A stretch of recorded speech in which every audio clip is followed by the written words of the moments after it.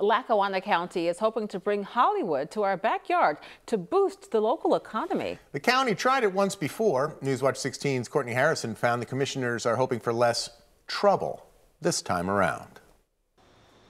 Bob Savakinis runs Cannon Fire Productions and has been a part of several movies and documentaries in Northeast PA.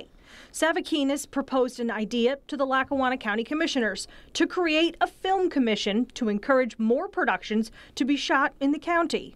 Forming this film commission gives us that opportunity to get the word out there to Los Angeles and Florida and New York City and everything, your major film markets, to say we have talent, we have locations, we have everything you could ask for to come here. Filmmakers, when they come to the area, they're looking for a point of contact, which currently really doesn't exist.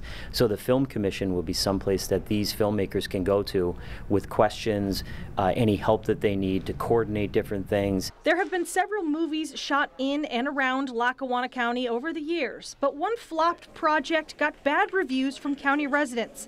The county suffered a loss when it invested $500,000 into The Trouble with Callie, produced by Paul Sorvino.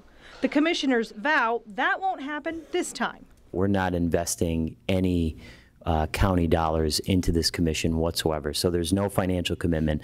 Officials believe having film production in Lackawanna County will be good for the economy and keep people here who aspire to work in movies and television. They have to go to Philly, New York, Allentown even, and that's one of the goals of this film commission will be to say, let's centralize it and be able to make movies here in northeastern Pennsylvania. Savakinis shared news about an upcoming project he helped bring to Lackawanna County. This is from our Florida filmmakers that are coming to this area to do this movie called Bitter Souls, and they will be filming in Lackawanna County, a little bit in Luzerne County, and they're going to start filming in June.